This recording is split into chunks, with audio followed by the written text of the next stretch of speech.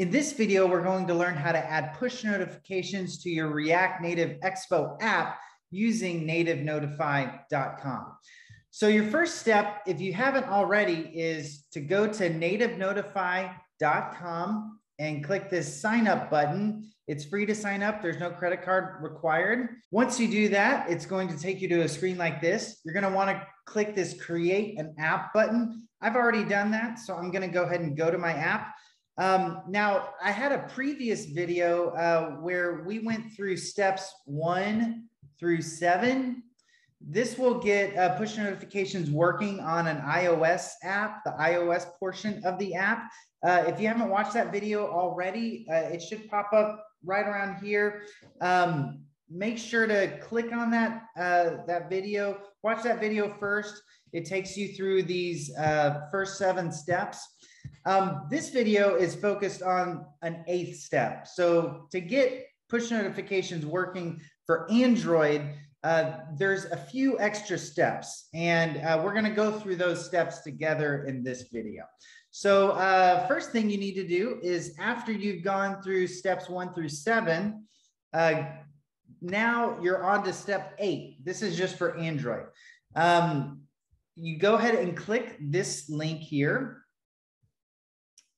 and we'll go through this together. This is how you get Firebase set up for Android. You need a Firebase cloud messaging account for push notifications to work with your Expo app. So we'll just go through this together. Step 1, it says, if you haven't already, go to Firebase console and click add a project. So we'll do that together. Let me go back, actually. I'm going to open this in a new tab so that I don't have to find this link again. Okay. All right. And once you create a Firebase account, it should take you to a place like this. It can be found at console.firebase.google.com. You click add a project, add project. This can be named whatever you want. It doesn't really matter what it's called. So I'm going to call this Native Notify for Android. You can decide if you would like Google Analytics added to your project or not. I'm just going to say not and click create project. If you are interested in analytics, nativenotify.com actually has our own analytics. It's super simple. You just have to paste like one line of code into your app, and analytics will work. It's a much simpler process than Google Firebase Analytics. All right, so once you've created your project, all you're worried about is this Android button here. You want to go to Android. All right, and let's follow these steps together. So it says, make sure your Android package name is the same as the package name you've given it in your app.json file. So if you have not done this already, we'll do this together.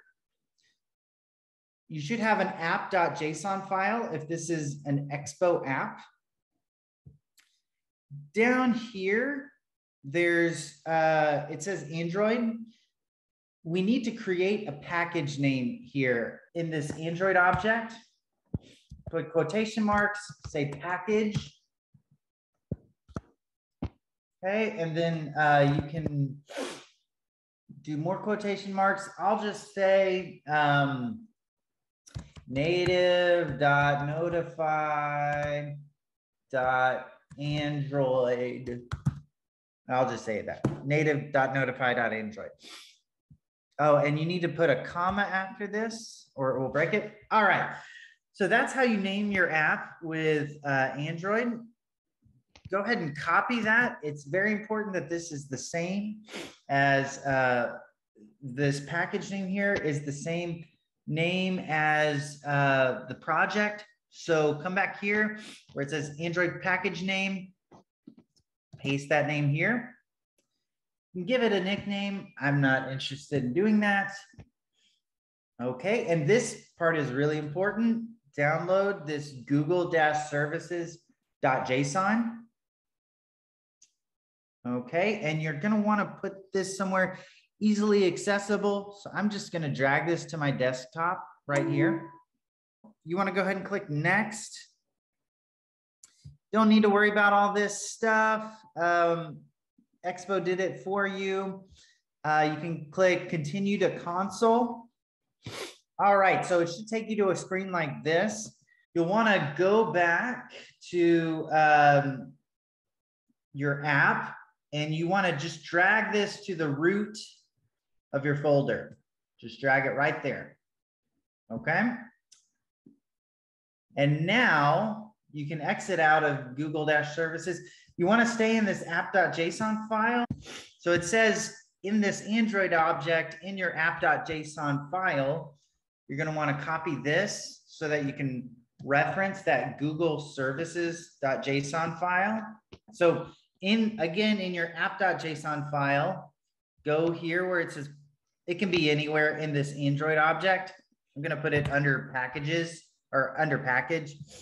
Just paste that right there. This lets this lets your app know to reference this Google services.json file to get push notifications working for Android. All right. And we will go to this part. It says there's two options, EAS build platform, Android. You can skip that, go to this other part here where it says Expo build Android. Come to your terminal, paste that there.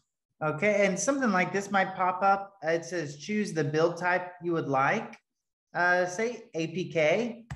Then it asks, would you like to upload a key store or have us generate one for you? If you don't know what this means, let us generate it. Just let them generate it. Go ahead and click enter, generate the key for you. All right, and once you get to this where it says build queued, that means you're done. So you can go ahead and move on. All right, so you can skip this bare project if you're using Expo managed workflow. You don't have to worry about this, but you do need to worry about this uploading server credentials. So what you need here is your cloud server key. So we'll go through these steps together. It says to look for a gear icon. What it's talking about is this right here. So click on this gear icon, click project settings. So you'll want to go to cloud messaging. This is the server key that you're looking for, this long key right here. Let's go back. What you do want to copy is this Expo push Android, and copy all the way up to where it says API key. Come back here, paste that here, and then this is where we need that that server key. So go back to your Firebase project, copy this token, this key, come back here to your terminal, paste that right there, click enter, and there you go. It says it's all done. So now officially, if you have followed all of these steps, steps 1 through 8, you're officially done. Your push notifications are ready to go for both iOS and Android.